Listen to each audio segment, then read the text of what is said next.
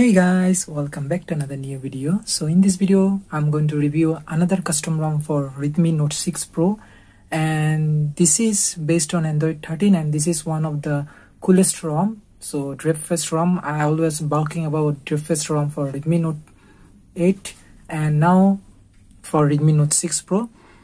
So this ROMs actually comes with pros and cons, but if you see the pros and cons part, the pros will be more than the cons. There are a few cons, but those are not major, so you can always ignore those and can use this as a daily drive. So first of all, we are going to look at the Android version and our security patch level. So if we go here and check our Android version, so it's, as you can see, Android 13 and it is an official ROM. So as you can see, 13 official Tango, and Tulip is the nickname of this phone maybe.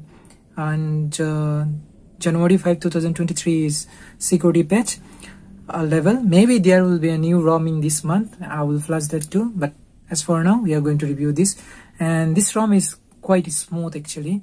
There is no issue, and the optimization of this ROM is really great and working really fine for me. I have been using nearly a week now and I haven't seen any major bugs yet. So if we go here in the home screen, we are not getting a lot of apps, few of the apps, and I have installed like Safety Net, Opera, and also the Google Camera. It does come with Google Camera, but Google Camera Go, and it does work properly. There is no issue with that. So you can take photo, you can take video, and also front facing camera working just fine. But you may see like sometimes sluggishness in camera, not in the UI, in the camera there will be sluggishness. So I have installed another camera, Gcam, which is not Go version, so it's also working just fine for me. I have no issue with that.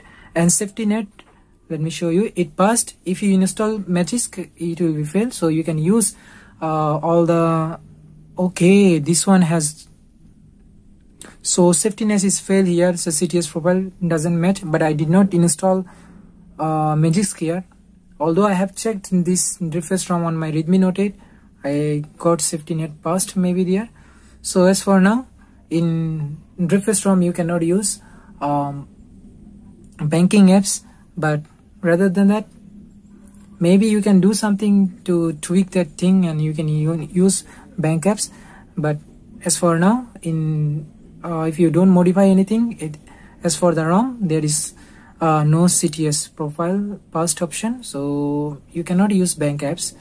Rather than that, there is nothing new here. So if you are going to setting, we are not getting any kind of Xiaomi parts option. Redmi Note 6 Pro also has like screen retention problems, so to reduce that issue I use like extra dim mode, and it does work, although it's still not perfect like I got it in my Redmi Note 8. Like if you use Xiaomi parts option, the quality of the screen will be much better than the extra dim option, because if you use extra dim it will reduce the screen brightness too. And about the features, it comes with tons of features actually. So as you can, if you go, you can explore this thing. There are tons of them. You can change, you can do whatever you want. And about the battery backup, you will get about 6 hours plus of screen on time, and you can do something like enable battery charging level warning and other things. There are some basic features adds here and block like kill process and other things, and also the battery temperature is always there. And about the fingerprint, so if we tap fingerprint, it works really fast actually. It's about like stock ROM, so it's really fast and very reliable. There is no issue with fingerprint too. In the display option, there is one bug with this. Not only this ROM, actually all the Android 13 based ROM has this problem, which is double tap to wake up. So if I as you can see, double tap to wake up is on, but if I put it on sleep, it doesn't work actually. I don't know why it doesn't work. I have tried I think 2-3 ROMs based on Android 13 for Redmi Note 6 Pro, and all those ROM have same bugs. But in few weeks ago I have tried .os, which was based on Android 11, and it has like these features too, and it was working just fine. But in this case, in this ROM, it doesn't work. Another feature, like if you double tap on the status bar, it does turn off the screen, no issue with that.